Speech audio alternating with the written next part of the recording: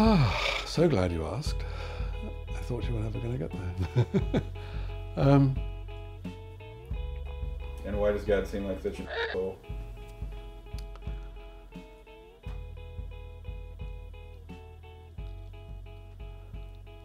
Well, I think you should read the Bible very, very carefully, or else you will think that God is an asshole. And that it's not something that should be undertaken lightly. It's not the equivalent of a legal constitutional document that is supposed to set out what is good for you, set in black and white. It was not dictated in one go as the Quran is supposed to have been dictated.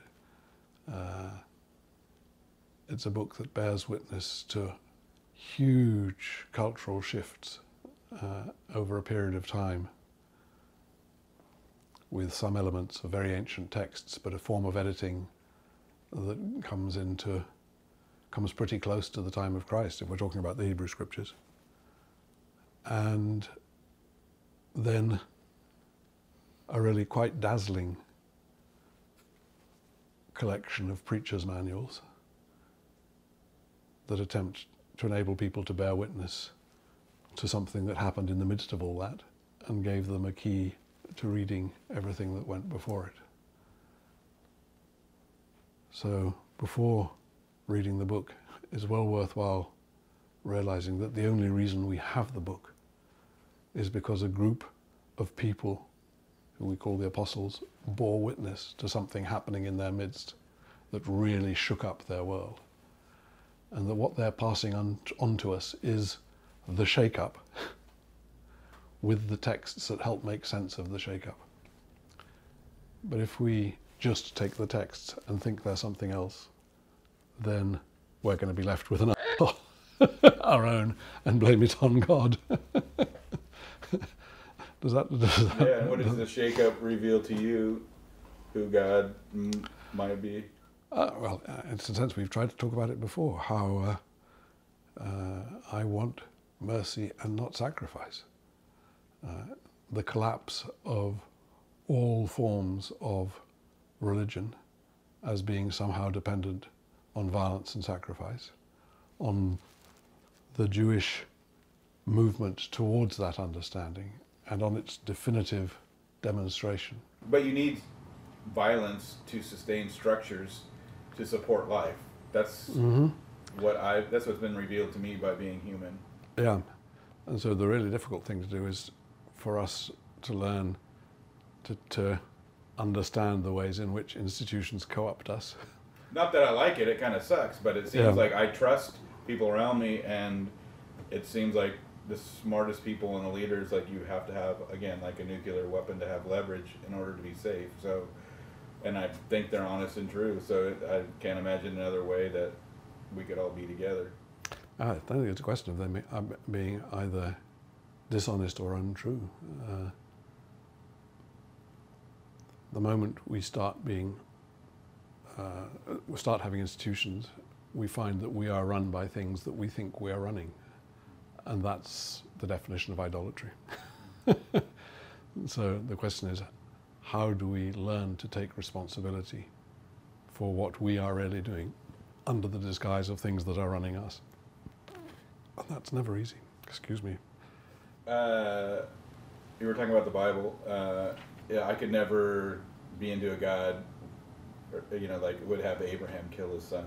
So, yeah. Like, could you tell that story and what's your take on that? It's just good for other people to hear a different imagination. Yeah. And I think that the Abraham story is one of the most successful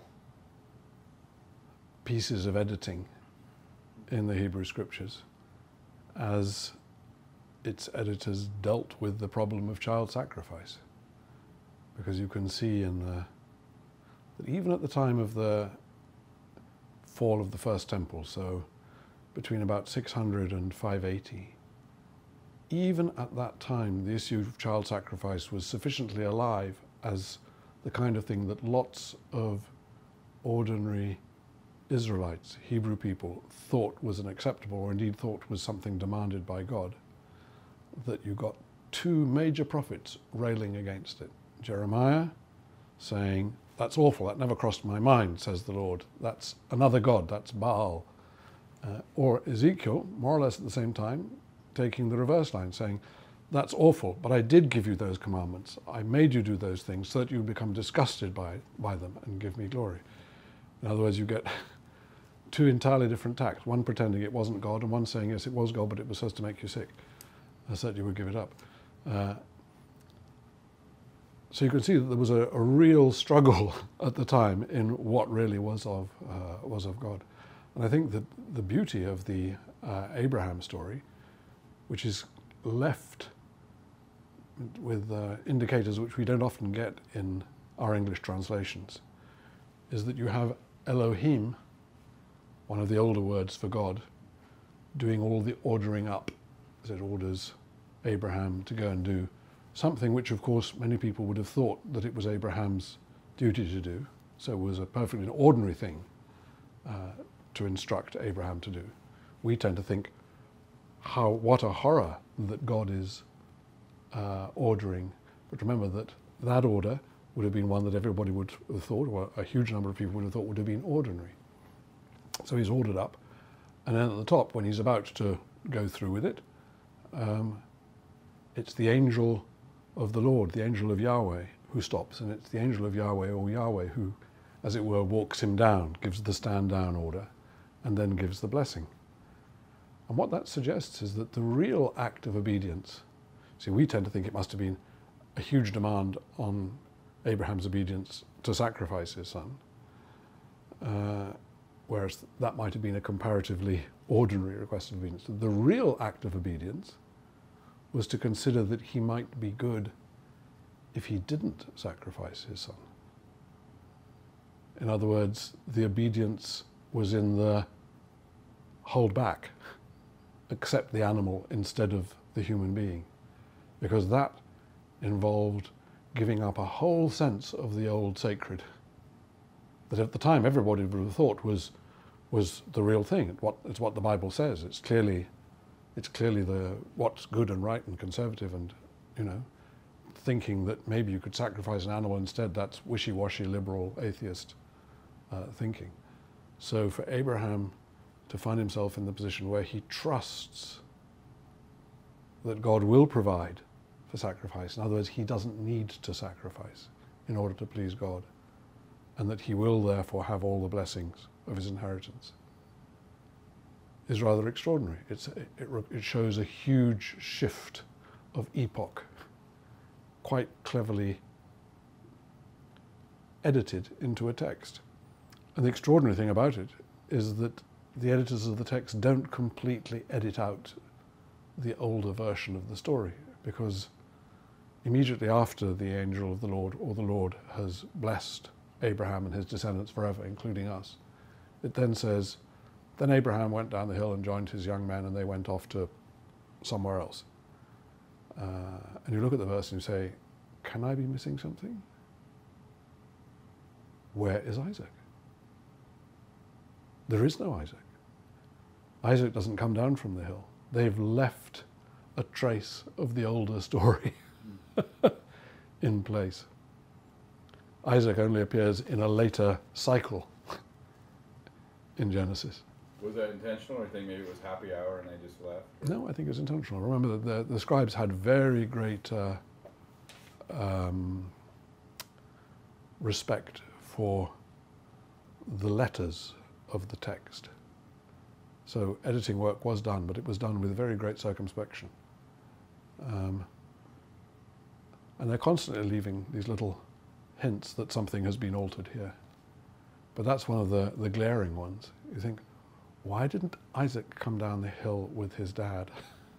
Then how do we read the Bible? Well, that takes us back to where I was saying before.